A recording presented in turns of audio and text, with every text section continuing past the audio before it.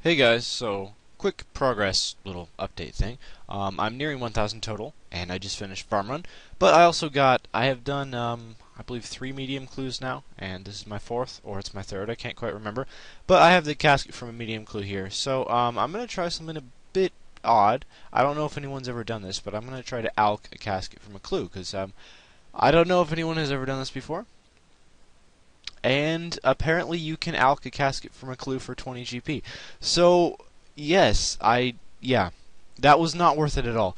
But anyway, that's all for this little progress thing. I'm going to finish my Slayer task, hopefully get another casket, and actually open it this time. And if I do get another casket, I will show you guys. But I did get this item, the Armadillo Robe Legs. It's only like 50k, but I got that last casket, but I kind of just got the reward when searching a chest. I didn't actually get a casket that I could physically open, so that's why I didn't record it. But if I do any more clue scrolls, I only do mediums and easies. I don't do hards because I hate the slider puzzles. But I will record any future caskets that I get. I can't believe I wasted that. But anyway. So I just finished my first ever clue scroll on this account. It is level 2, so I'm kind of hoping for beginner's luck. I had a bit of a fail with the clue scroll itself. I had I had to look up on the web a bit how to do it, but it turns out it said like Dance Center's Shanty's awning, and I see this here, which looks an awful lot like an awning, and I danced under it a lot, and nothing happened. But it turns out what I'm standing underneath is actually an awning, which just looks like 4 spears stuck in the ground, but before they updated Shanty's Pass, apparently this was an awning.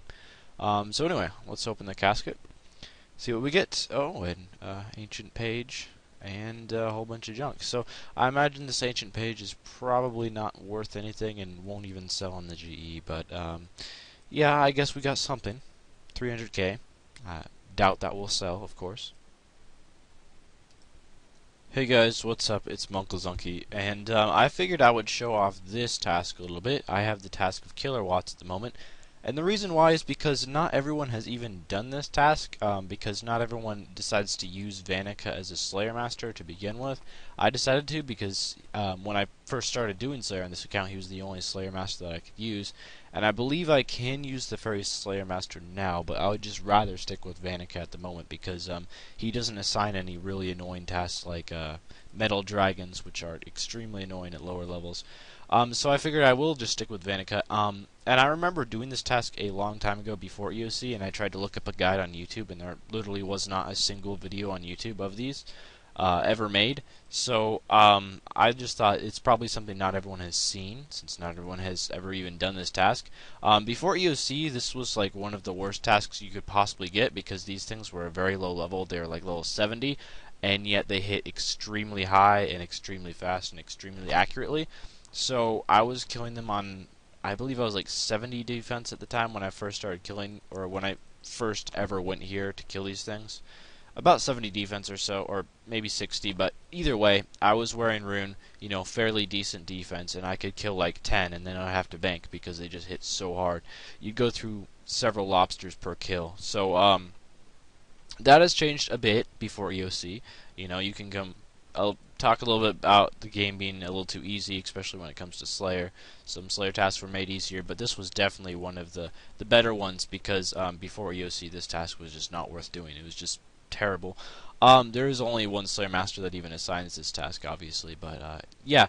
So I figured I'd just show this task a little bit, and the drops here can be pretty decent. I think they drop some battle staves, and they drop a few other things that can be worth a few Ks. So I guess as soon as the task is over, I will come back and like price check all the loot that I got from it, and that might be a little bit interesting. So I completed the Killer Watts task. I actually found out that this task is pretty good. They don't hit at all since after EOC, and they drop quite a few herbs as well. So I think I made a little bit of money off this task. We're just going to price check all of this really fast. Unfortunately, Raynars are going down a bit. I believe they were like 4k each a little while ago, and they're back down to 2.3k and dropping. But I did make a good... Oh, forgot to price check the emerald. 78k off that task. That's not bad at all, considering it took like 15 minutes. Also, I can't stress enough just how amazing this charm collector is and how glad I am that I got it. It makes trading Slayer much more relaxing. Okay, I got a pretty exciting clip for you guys today. So we're going to do Shop the Reward Trader. Unfortunately, I don't have a whole lot of tokens, but something pretty cool coming up. Just gonna say, we spend that many, and look at this, 80 Dungeoneering. This is for all the people that think Dungeoneering is hard. Oh yeah, first 80 skill, and it's DG. I've been doing a lot of DG with people in my friends chat today. So thank you to everyone who has DG'd with me on this account, because it wouldn't really have been possible if I was trying to solo it all. But I think that's a pretty big accomplishment. Obviously, I did spend some tokens on some stuff that I think I went over in the last video. But yeah, I bought the Charming Imp, I bought the Bone Crusher, and I bought the Scroll of Life, which I all think are very worth it, especially because I'm nowhere near even being able to wield a Chaotic. So that's fine. Anyway, time to move on to something else besides DG, I guess. I think I'm going to take a break for a little while now. So for the moment on this account, my plan is just to runecraft a bit, I guess. While I'm on my main, I will be fishing. And since I am doing C2 fishing, I can't really pay much attention to this account. So I was thinking of woodcutting, but in all honesty, runecrafting is a skill I really don't enjoy. And if I'm doing this while on my main account and doing a skill that I really do enjoy, it might go by faster. So I just figured, I've been runecrafting for so long, I've got kind of used to it from being in Runespan, why not continue? So anyway, that's going to be just about all for this video. I'll probably be runecrafting on this account, which means no updates possibly for a while, but I'll be making vlogs on my main account instead, which will be even more fun. So I hope you'll all be looking out for that. Thanks for watching, and farewell.